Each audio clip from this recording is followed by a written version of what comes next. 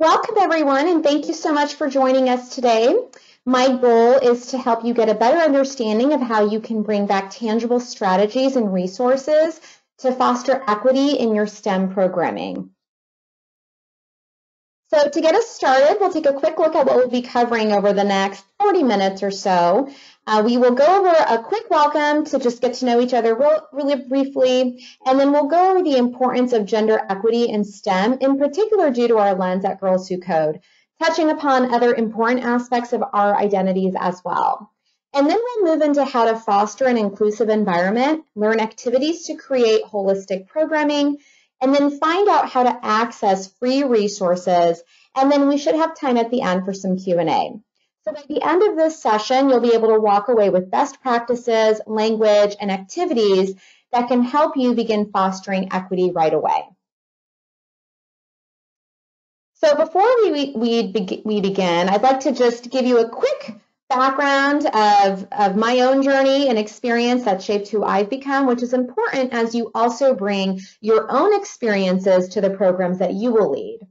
So my name is Poonam Gill, and I'm the Regional Partnership Coordinator at Girls Who Code. I grew up in Indianapolis. I live in Central Indiana, and I went to Purdue, and I have an electrical engineering degree. I've worked in manufacturing, so I know firsthand what it's like to be one of the few female engineers in the workforce, and in a lot of cases, the only female engineer. And I've spent the last decade really focused on how do we increase diverse representation in STEM and STEM education. And I've been with Girls Who Code now for about 6 months and really excited to work with the state of Indiana moving forward. And so now that you know a little bit about me, I would love to know a little bit about all of you. So if you could, you have a chat box on the bottom right-hand corner. If you would like to type your name or where you're from or what you do in your work role, I would love to hear from you, and I'll just give you just a little bit to do that.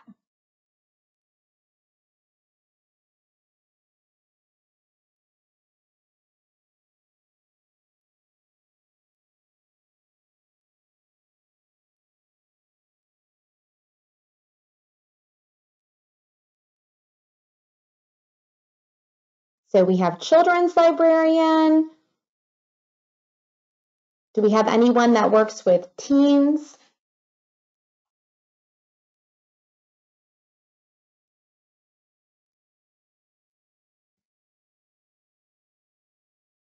Great, this is great. We see a variety of librarians that work with children and teens and adults as well. So thank you all for that. So before we dive into our activities, I'd also like to introduce who we are and what we do to give you context for our equity lens. At Girls Who Code, we're an international nonprofit, and we're leading the movement to address the gender gap in technology.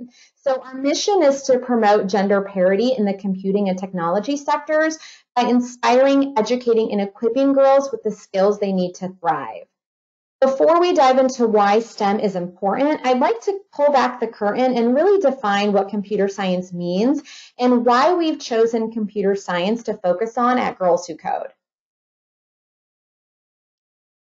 So what does the term computer science mean to you?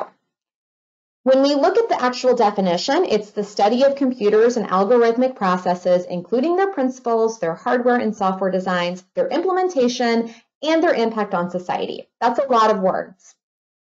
Or we can put it simply, it is the process for how we communicate with computers to tell computers what to do. We believe that computer science is a great way to teach students valuable life skills. Coding is an endless process of trial and error. So if you are familiar with coding, you know that 1 comma or 1 semicolon can make the difference between a working code or failure. So coding requires resilience and imperfection. And as learners tinker with these challenges, they learn that it's okay to make mistakes and to embrace them as learning opportunities, which helps them remain brave and resilient in the future. So with this perspective in mind, we want to take a look at the importance of gender equity in STEM, as well as how our identities affect our experience as we move our young people from K to 12 to college and career. So as technology continues to shape the way we live, STEM education has become more and more important for our young people. Coding skills in particular have become one of the most sought after skills in the US economy. And today alone, there's about 500,000 open computing jobs in the United States, but only about 40,000 computer science graduates each year. Yet, in addition to the growth of these jobs, why else is computer science education important? So when we look at data, 58% of all STEM jobs are in computing. And the average salary of a computer scientist is about $100,000. And this means there's a huge opportunity here for students, especially of underrepresented backgrounds, to access more financial freedom and have greater socioeconomic mobility in this career. And plus, the jobs aren't only in the tech booms of Silicon Valley. In fact, 91% of these are located in other places all across the country. So there are opportunities everywhere. And not only that, people are surprised to see that 67% of those jobs are in non-technical fields. So if you think about medicine, agriculture, entertainment, manufacturing, finance, banking, the list goes on. There's so much opportunity here for young people in our community to use these skills for economic movement in a variety of different fields that they're passionate about. And so just like you see here, when we give our young people computing skills, they can unlock great financial opportunity, live anywhere, and do anything they're passionate about. But unfortunately, not everyone has been included in these opportunities. The problem is that the gender gap is actually getting worse. It's widening. In 1995, 37% of tech jobs were held by women. But today, only 23% are women. This is staggering, especially when we think about an even bigger gap of female representation in leadership positions within those tech companies. We need to have a more diverse representation of people in the door to provide them with more opportunities on an individual level, but also to be able to make innovative contributions to society through teams with more diverse perspectives. But in order to address this, we need to start earlier, where women are drastically underrepresented in educational pathways. Right now, only 19% of students who receive degrees in computing are women, and only 2% who receive computing degrees are women of color. Why is this happening? Too often, boys are taught to aim high and take risks, while girls are taught to be overly cautious. Girls are socialized to avoid failure and risk as they aspire to perfection, which hurts them when it comes to exploring new interests like coding. And we need to teach students at a young age to build the confidence, skills, and engagement they need to persist in that field.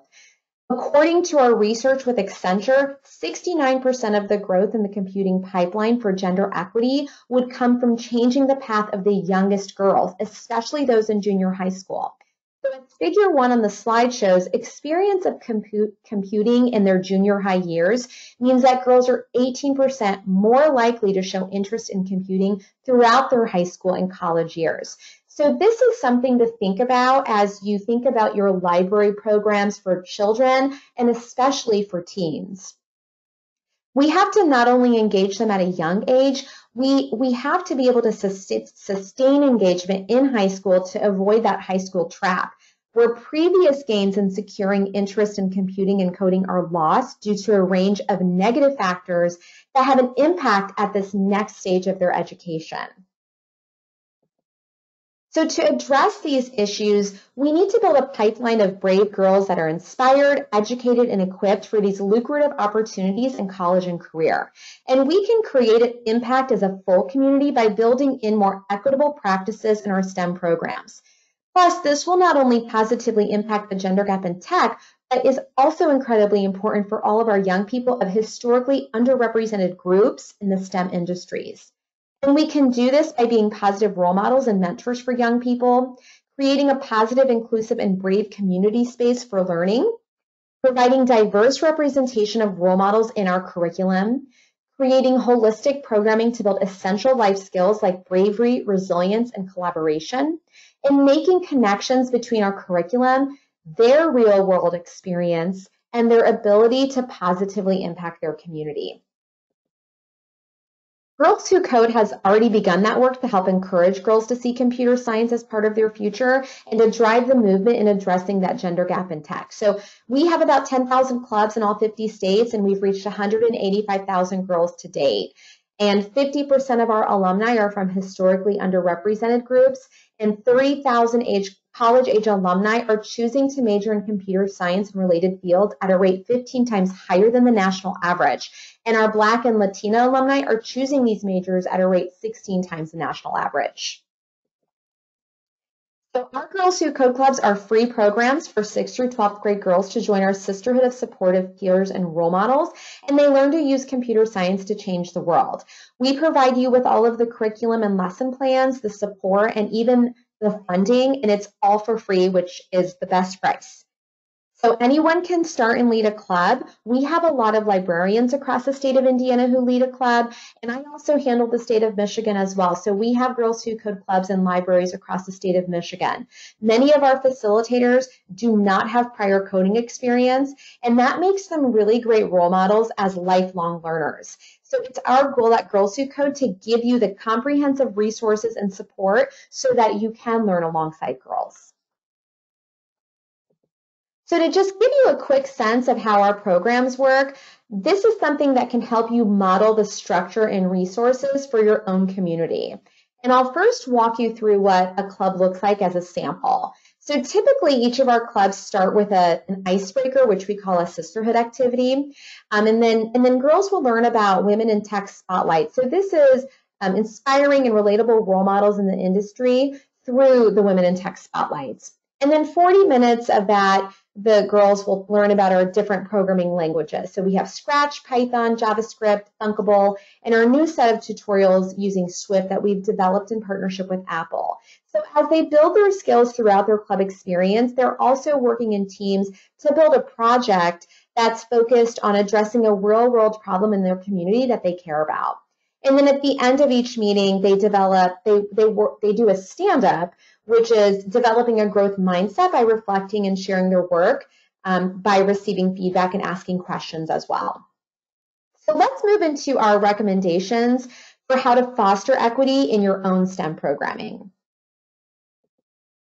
According to our research, junior high school students with an inspiring teacher have led to an 18% increase of girls' interest in computing. And as you can see here, this also impacts high school experiences. 73% of girls who had a more inspiring teacher were more likely to go into computing or coding. So fostering inclusion really begins with you to bring out that inspiration. And as you think about your own middle or high school experience, I want you to think about your own role models that you looked up to and their qualities. And that can absolutely be librarians and community leaders. When I think about my high school experience, that was before computer science and engineering classes were available to us. And I went to a day camp that introduced engineering concepts, and it was a facilitator in the community that led that. So absolutely, we can have community leaders, teachers, neighbors, librarians serve as role models. How can you emulate those similar characteristics to show students that you care in a genuine, inclusive, and authentic way? So in our programs, we recommend that facilitators use these guidelines for strong facilitation. And I'll go over some of our general recommendations at a higher level before we dive into each. First, you want to make sure that you're modeling what you want to instill in your students. Make sure to use positive, inclusive, and strengths-based language and behavior. You also must use this modeled behavior across all of your young learners. As humans, we naturally are socialized to form our own biases and perspectives as we get older. So it's our job as role models to check those biases and actively work to respect and treat all learners regardless of sex, race, religion, disability, and other protected classifications. It's also important for your students to learn the basics of STEM curriculum. However, we also want them to leave with a strong, meaningful peer group and the strengths they'll need to continue studying STEM. So don't underestimate the importance of including group building activities to make time for students to reflect, play, and grow together, because that work is just as important as the things that they might create or programs that they might write.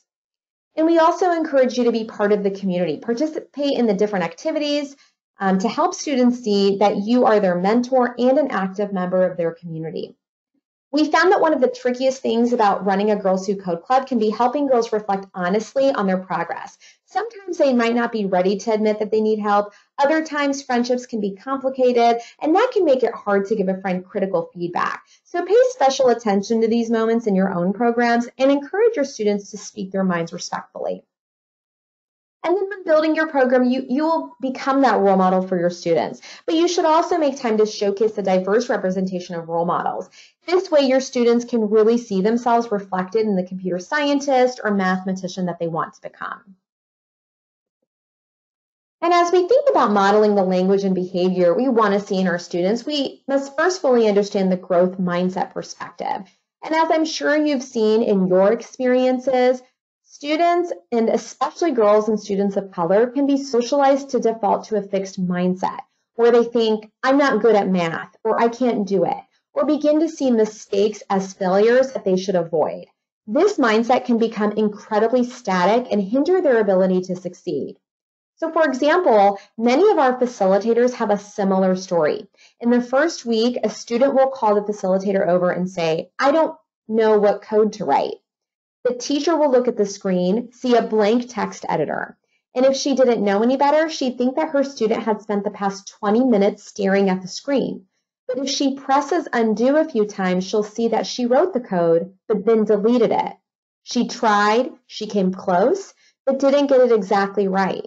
And instead of showing the progress she made, she'd rather show nothing at all. Mistakes are not an option for her. It is our jobs as educators and role models to transform this thinking into a more positive and solutions-oriented outlook. When we encourage our students to have a growth mindset, they can begin to see challenges and mistakes as learning opportunities. They'll be more likely to take risks, try new things, and be hungry to find ways to improve over time. These skills are invaluable and should be cultivated by addressing students' challenges in the moment. And you can encourage a growth mindset by building in a strengths-based approach to your language. When your learner approaches a challenge, it's important to help them to embrace it. Acknowledge that what they're working on might be hard, help them break it down step by step so they can calmly approach a solution, and help them lean into discomfort by celebrating their mistakes as learning opportunities, or find ways to use their strengths in creative ways to address these challenges. We also need to break students out of the mindset that the problem is with them as a person. So for example, a computer science professor had often found that young men come into his office hours and say, there's a problem with my code. Yet young women would come in and say, there's a problem with me. To change this mindset, be mindful about your framing to always describe a student's actions and not the learner when helping them improve. So not only promoting the non-judgmental framing, but also you practicing personal responsibility with your vocabulary, both out loud and in your mind. So for example, when you begin to see a student as a poor learner or not a real coder or a problem child, you will continue to treat them intentionally or unintentionally as such. And when you do so, catch yourself to remain respectful and equitable amongst all of your learners. And you can begin doing this by focusing on the learner's effort, bravery, and resilience, the life skills required for success, rather than saying it's because she's so smart or such raw talent. Instead, recognize and shout out the ways that they persevered when facing a challenge, or how they were brave for asking a question about the project. And lastly, know your own strengths and when to ask for help. We're all human with flaws and we make mistakes. So find your own best qualities and find others to help complement you to build your own support system.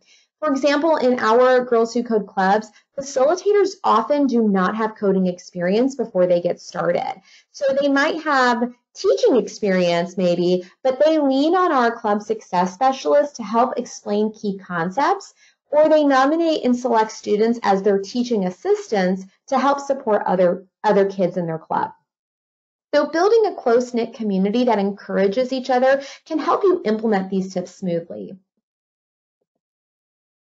And in any STEM program, it's important that your students learn the basics of computer science and other STEM concepts. But the most impactful piece of your programming must be to build more than code. In addition to the life skills that we instill in our students, we also have a heavy emphasis on building sisterhood or a sense of supportive peer network and community. In our Girls Who Code clubs, we help to do this by leveraging group building activities called sisterhood activities to make time for club members to reflect, play, and grow together. And remember that not only should your girls participate, but you should also do as well, especially with icebreakers, because that helps girls see that you are their mentor and an active member of their community. So with coding in particular, I want you to picture a coder in your mind. When most people think of a coder, they often have a stereotypical idea of what a coder or a STEM kid looks like. Maybe you think of a guy in a hoodie in a basement in Silicon Valley, maybe drinking Mountain Dew, who might not have ever seen the light of day. Maybe like this guy or this one.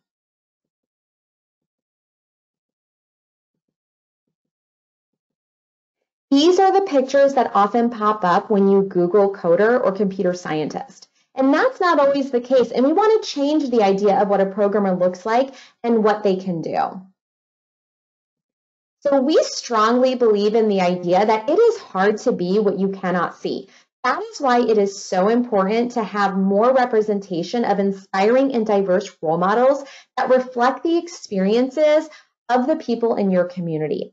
You should especially make sure to include role models of all facets of identity as well, especially for underrepresented groups. And that includes and is not limited to the discipline or field that they're in, ethnicity, gender, race, social class, religion, ability, age, and many more. This doesn't only help your students see themselves reflected, but also helps them learn about other identities in a supportive and respectful way. For example, in one of our rural clubs in Idaho, the facilitator said that her club of boys and girls often did not get exposed to people who do not look like them outside of their rural mountain community.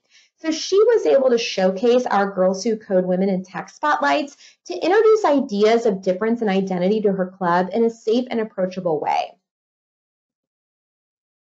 So to give you a sense of our Women in Tech spotlight structure, we highlight women from a variety of different backgrounds in a variety of sectors such as art, science, education, or business.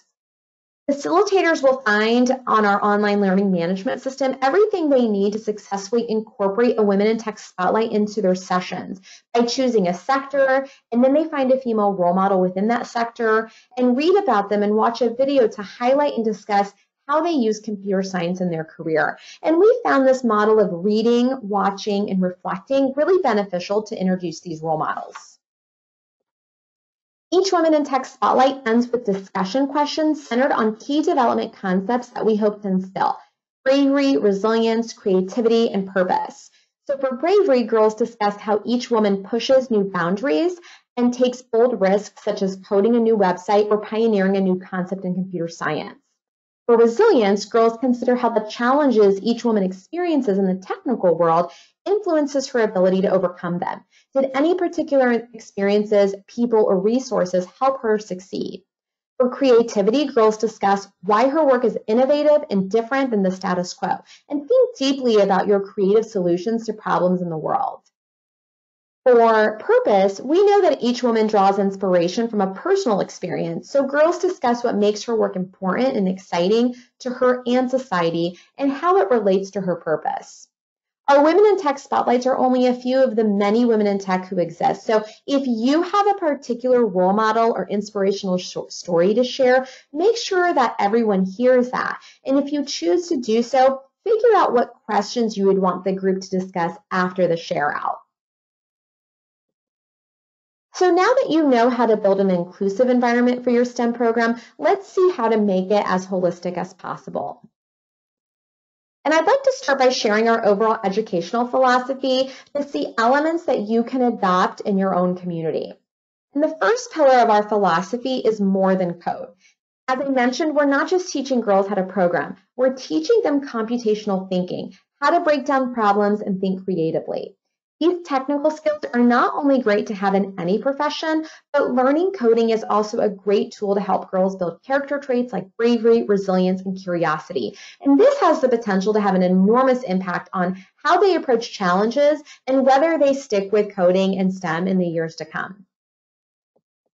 The second pillar is sisterhood. So research has shown that having a supportive group to learn and grow with can help with retention. So we really want our learners to feel supported through a community feel, showing role models that look like them in tech who are doing cool and inspiring things.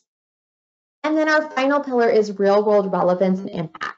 We know that education becomes that much more powerful when what we are learning is relevant to our lives and our interests. So we want girls to know that they can use computer science to change the world and can use these skills no matter what they want to be when they grow up. And they don't have to choose one aspect of their identity and let others go. They can grow their many passions and interests and combine those with their computer science skills to make a difference. So when implementing your own programming, see how to make these connections through the activities you select, the community you create, and the connections you make to your students. So here's an example of how we implement our educational philosophy into our curriculum. And after we do an icebreaker and a Women in Tech spotlight, we move into activities related to the project in the self-guided tutorial. So in each tutorial, students focus on learning about the big idea for a key coding concept. They learn it to be brave as they try out the new coding concept. They explore it by growing their creativity as they experiment and check their understanding. They build it to have a purposeful connection of these new concepts to the theme of their Girls Who Code project. They share it to get feedback from their peers and help improve their creations. And then they look ahead to what's next to preview the content for the next session as they challenge themselves to be resilient and continue learning. And when going through these tutorials, we always encourage our girls to learn through building, partner up and use each other as a resource to build community, and encourage girls to choose things based on what they're interested in and not just the level of difficulty. Students are much more likely to learn and grow when they build things they care about, so find ways to make connections to your students. And you can help your students to feel even more engaged as well, to build essential leadership skills and responsibility by creating leadership opportunities within your program. So for example, we have 5 different sample roles that we use. We have a technology officer that assists a facilitator with routine maintenance of equipment. The coding coach will assist facilitators with implementation of activities. The social media chair will assist with documentation, taking photos, maintaining a blog to showcase the club activities. The project lead assists the facilitator with the timely completion of meeting benchmarks and submitting the project to the project gallery. And then the supply monitor assists the facilitator with keeping track of supplies and snacks. So find what would work well for your students and make space for them to grow as young leaders. So we've been talking a bit today about our Girls Who Code project and how it can help make the curriculum real-world relevant and impactful. So I want to give you a few examples of some of the projects that our girls have done to learn coding skills and to really start building. And a lot of our learners will create websites, apps, or games. Some of the projects include Save the Turtles, which is a game that girls developed to spread awareness about ocean pollution. Hunger List was an app that helps people find donation locations for donating food to people in need. And Vibes is a website that girls created to support mental health needs, just to name a few. So let's take a look at one of our activity examples that some of our members might do. Before they start working on their project, we have them pick a topic for their project in groups, and their topic can be anything that they dream up. It can be about spreading the word about how awesome their favorite books are to the importance of conserving water. So as a sample, we have a find your focus dot voting activity. And in a typical club, girls would write different social topics that they care about, and then each of them will get to vote for their top 3. So then they put a dot on each topic that they would like their team to focus on. And the topic with the most votes would be the focus of their GWC project. So in your STEM programs, begin thinking about how to craft projects and activities that would help ignite your students' interests and merge their skills and their passions to create something that's very meaningful. And then lastly, when we talk about curriculum, we also look at the importance of reflection. The last portion of one of our clubs is called a stand-up, and that's a practice that real software developers use to keep other members of their team up to date on what they're working on and what they might need help with and any accomplishments that they've made. So in each session, we'll have a stand-up prompt, and that is a chance to celebrate and get feedback and ask for help. So those questions will include things like, what did you accomplish in this meeting? Give an example of how you were brave, resilient, creative, or purposeful. Do you need help with anything next meeting? Or shout out a clubmate for something that they've accomplished. So for today's workshop, I want to encourage you to do your own reflection of what your next steps will be to bring equity and inclusion into your own practices. So before we end today and move into a Q&A, I want to share with you a few of our Girls Who Code resources that you can access to help get you started or supplement the work that you are already doing in your library. So many of the activities highlighted today have been taken really straight from our Girls Who Code Club's curriculum, but we've really just scratched the surface. And as I mentioned, we have free curriculum that features over 120 hours of coding tutorials, training, ongoing support, alumni benefits, and we do give funding as well to ensure that each facilitator can successfully run their club. And this is, again, completely free, and you can access this curriculum by applying for a club at girlswhocode.com/club. So make sure that you apply before March 31st to get started, and you can pilot that program in the spring. And I would suggest, if you're interested, to go ahead and sign up today, and that at least gives you access to all of our resources that are free. And then we're also excited to share our free and downloadable Women in Tech lesson plans that can be used directly in your library. So these lesson plans align with middle school ELA, math, and CSTA standards, as well as the new computer science standards. So while furthering essential skills like reading and critical thinking. Infuse existing lesson plans with computational thinking concepts across non-computer science subjects. So if you have a month where you're talking about the Industrial Revolution, you can include the lesson plan on Ada Lovelace. And help change perceptions by demonstrating the important innovations diverse females are making in computing. That will help change the perception of who can or should be a computer scientist, while also introducing diverse role models. So you can feel free to download these right off of our website. And lastly, we have quite a few other resources, including our best-selling books, an activity book, our Brave Not Perfect podcast with interviews from brave women worldwide, and then we have a sisterhood campaign where we bring our international community together on Day of the Girl. And so I hope that these resources are helpful to kick off the conversation for how to bring equity into your community. And just so you know, if you do decide to start a club in an elementary school level, 3rd to 5th grade, you do receive 5 free books with each of those clubs. So that's also something to keep in mind. And funding that you receive, even for a 6th through 12th grade club, can be used to purchase books focused on coding. So before we end off today, I'd love to see if you have any specific questions about what we've covered or any strategies and tips from your own experiences that you'd like to share with the group. And you can write your questions in the chat box, and I'll just give you about a minute to do that.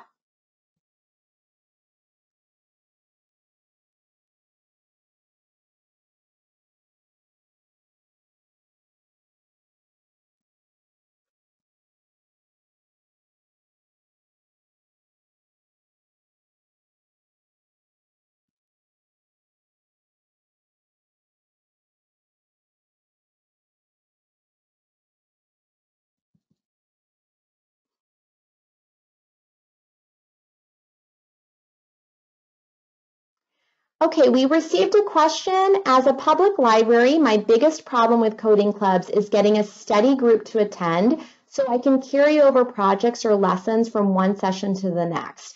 How would you suggest handling each session with an ever-changing group? So this is really a great question. What you can do, and I really would like to highlight, our Girls Who Code curriculum is super flexible. So we have, if you log in and create an account, we have a standard club, a mini club, a plug and play curriculum that you can use to implement into your programs already. What you could do, and this is something I've suggested to other organizations, if you wanted to do like a boot camp on a Saturday, maybe it's like a 2-hour session, you can go through our curriculum and put together something that you think would work. And focus on just that. Maybe it's just one Saturday, or you could do like a series of days in a row. You really think about what works for your community. Again, our curriculum is extremely flexible, so we really want you to be able to use these free resources to the best that you can that works for your community. So you can absolutely kind of do it in like a 1-day time frame. And if you need help with that, I would be happy to help you out with that.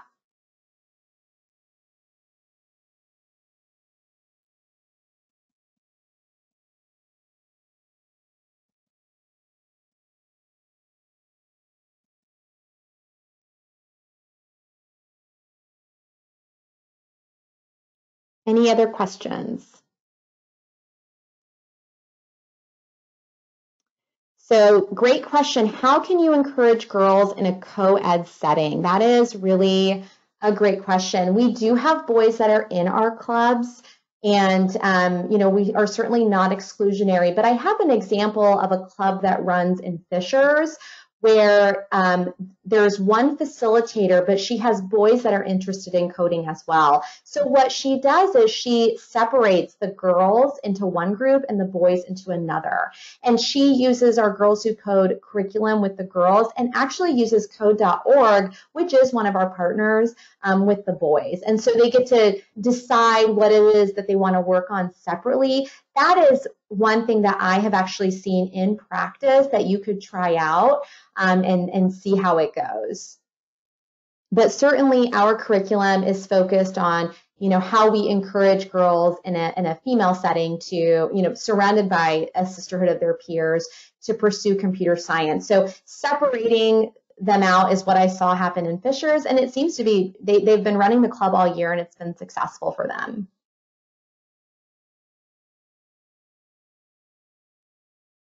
So another question we received, if you only have 5 Chromebooks available for a club, do you recommend allowing girls to partner up or just limit each session to 5 girls? Partnering up is a great idea. We usually recommend about 10 girls per club. We certainly have clubs that have 20, 30. It really just depends on what you can handle, but 10 is typically what we recommend. You only need 3 girls to qualify for funding. So it's really up to you. If you want to just limit the session to 5 girls, you can create 2 clubs. So you can have one club with 5 girls and another club with 5 girls, and both clubs will qualify for separate funding.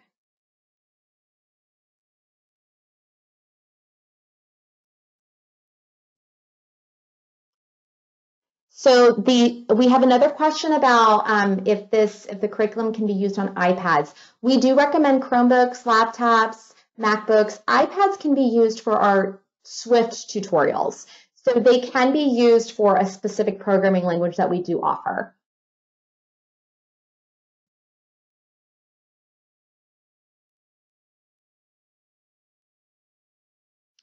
Another question about if boys are interested in attending the program, and should we let them attend and proceed as normal or change the curriculum a bit? It's really, again, it's completely up to you.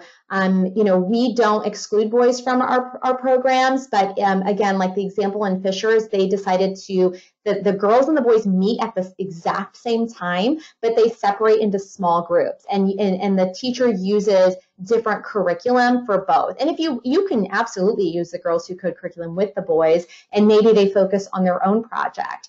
It's really what you think works best for your community. I just wanted to give you a real life example that's happening here in Indiana.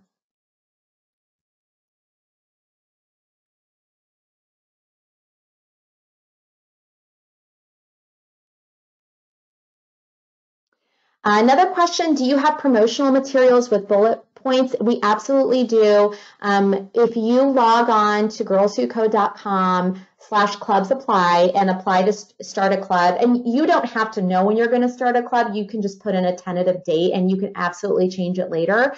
But that gives you access to all of our marketing materials. So you will get access to our flyers to recruit students for the club, and you'll get access to flyers for parents, and also material that's in different languages as well. So that will give you access. And what I can do is after our webinar, I will follow up with the Indiana State Library with some of our own flyers that we use. But if you want some more in-depth material for a particular audience, I would recommend signing up on our website, and then you'll be able to download that material.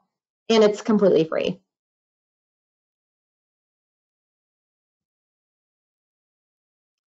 Another great question, if you are a male, can you lead a club? Absolutely. We absolutely have men that lead clubs. Our only requirement, you have to be over the age of 18, pass a background check. You don't have to have any computer science experience, because we do give you that training. And we absolutely have men that lead our clubs.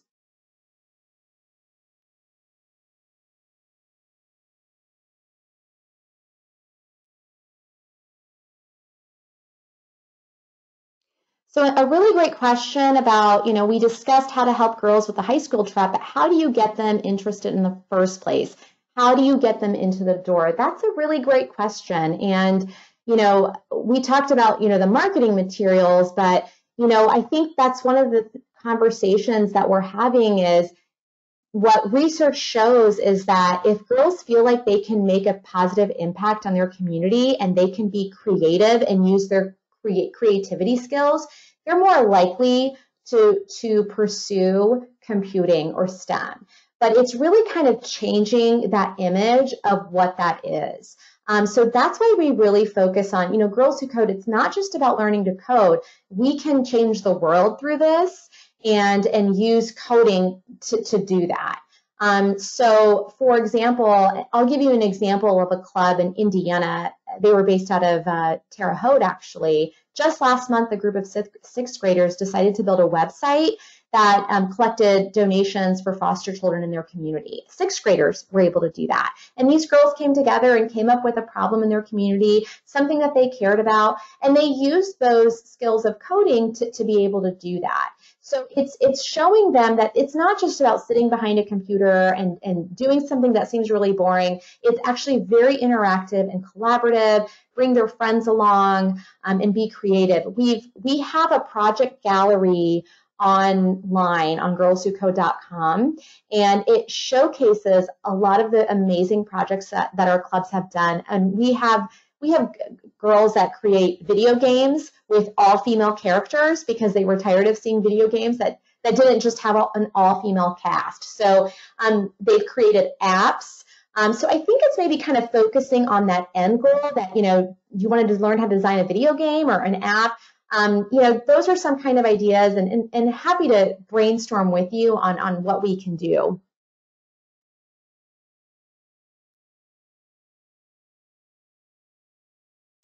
Can girls bring their own computers? They can. We don't have any rules about that.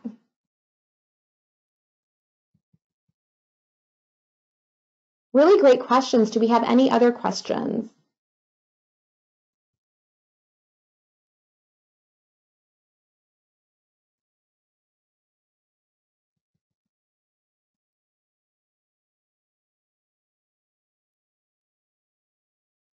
I hope I was able to answer those questions for you to, and if you have any other questions or need additional support, please reach out to me, and I will put my email up here in just a second.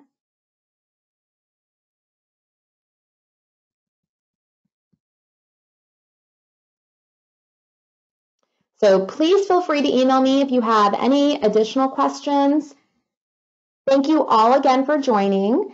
And if you have any questions about an individual application, you can visit our website or email our customer care team at clubs@girlswhocode.com.